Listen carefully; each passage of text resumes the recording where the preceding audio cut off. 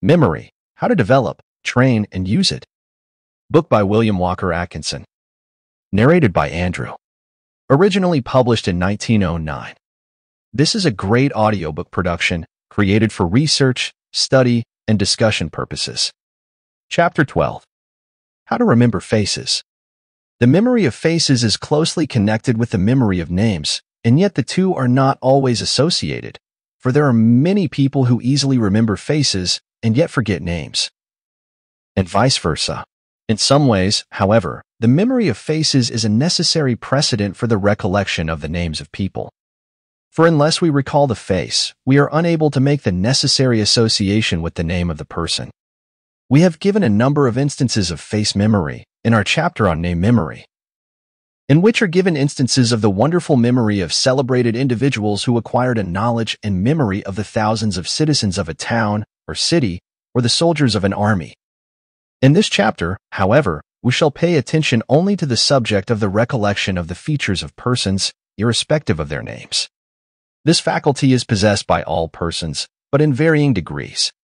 Those in whom it is well developed seem to recognize the faces of persons whom they have met years before, and to associate them with the circumstances in which they last met them, even where the name escapes the memory. Others seem to forget a face the moment it passes from view, and fail to recognize the same persons whom they met only a few hours before, much to their mortification and chagrin. Detectives, newspaper reporters, and others who come in contact with many people usually have this faculty largely developed, for it becomes a necessity of their work, and their interest and attention is rendered active thereby. Public men often have this faculty largely developed by reason of the necessities of their life. It is said that James G. Blaine never forgot the face of anyone whom he had met and conversed with a few moments. This faculty rendered him very popular in political life. In this respect, he resembled Henry Clay, who was noted for his memory of faces. It is related of Clay that he once paid a visit of a few hours to his small town in Mississippi on an electioneering tour. Amidst the throng surrounding him was an old man, with one eye missing. The old fellow pressed forward, crying out that he was sure that Henry Clay would remember him. Clay took a sharp look at him and said, "I met you in Kentucky many years ago, did I not?" "Yes," replied the man. "Did you lose your eye since then?" asked Clay. "Yes, several years after," replied the old man. "Turn your face sideways, so that I can see your profile," said Clay. The man did so.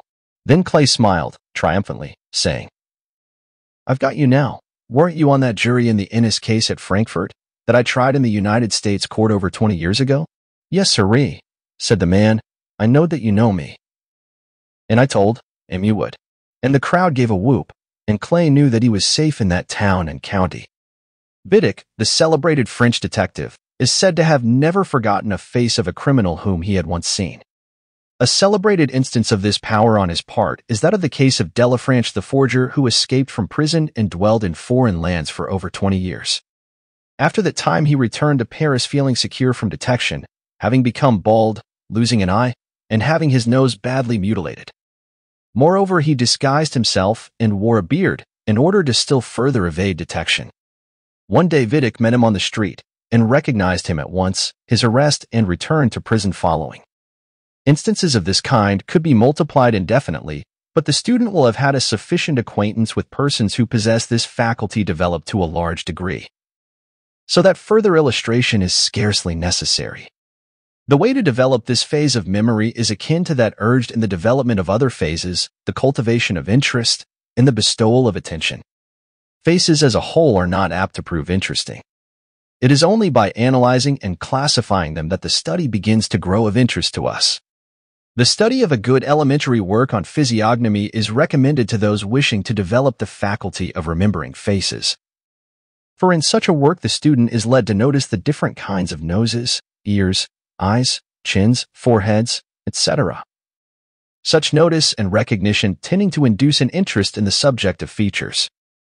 A rudimentary course of study in drawing faces, particularly in profile, will also tend to make one take notice and will awaken interest.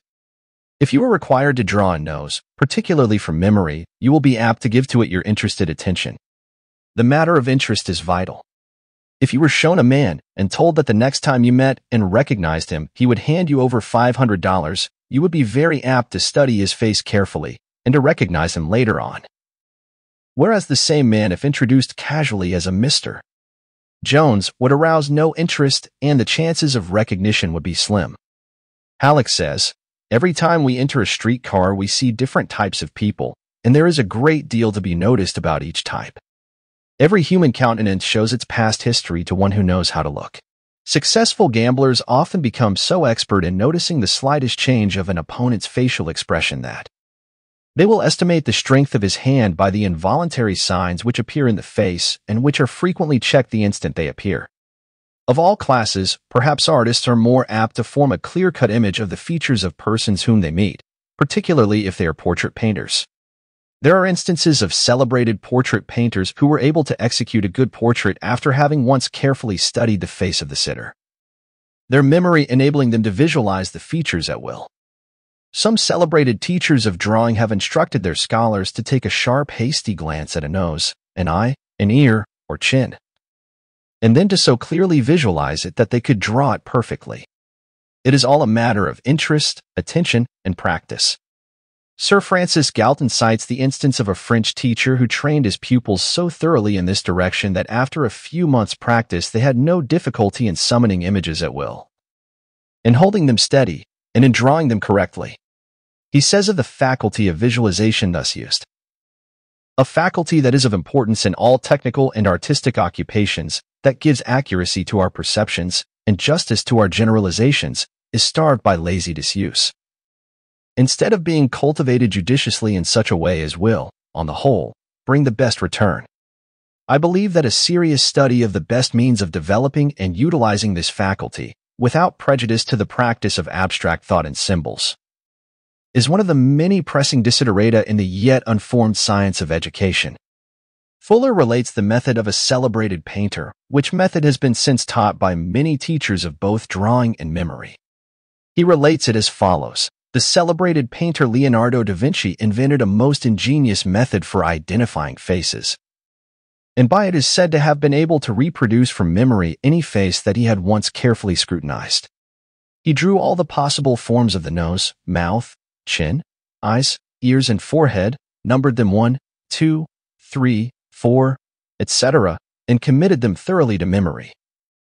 Then, whenever he saw a face that he wished to draw or paint from memory, he noted in his mind that it was chin 4, eyes 2, nose 5, ears 6, or whatever the combinations might be, and by retaining the analysis in his memory, he could reconstruct the face at any time. We could scarcely ask the student to attempt so complicated a system, and yet a modification of it would prove useful. That is, if you would begin to form a classification of several kinds of noses, say about 7, the well-known Roman, Jewish, Grecian, giving you the general classes, in connection with straight, crooked, pug, and all the other varieties, you would soon recognize noses when you saw them. And the same with mouths, a few classes being found to cover the majority of cases. But of all the features, the eye is the most expressive, and the one most easily remembered, when clearly noticed. Detectives rely much upon the expression of the eye. If you ever fully catch the expression of a person's eye, you will be very apt to recognize it thereafter. Therefore, concentrate on eyes and studying faces. A good plan in developing this faculty is to visualize the faces of persons you have met during the day, in the evening. Try to develop the faculty of visualizing the features of those whom you know. This will start you off right. Draw them in your mind, see them with your mind's eye, until you can visualize the features of very old friends. Then do the same with acquaintances, and so on, until you are able to visualize the features of everyone you know. Then start on to add to your list by recalling in the imagination the features of strangers whom you meet. By a little practice of this kind, you will develop a great interest in faces and your memory of them, and the power to recall them will increase rapidly. The secret is to study faces, to be interested in them. In this way you add zest to the task and make a pleasure of a drudgery. The study of photographs is also a great aid in this work, but study them in detail, not as a whole.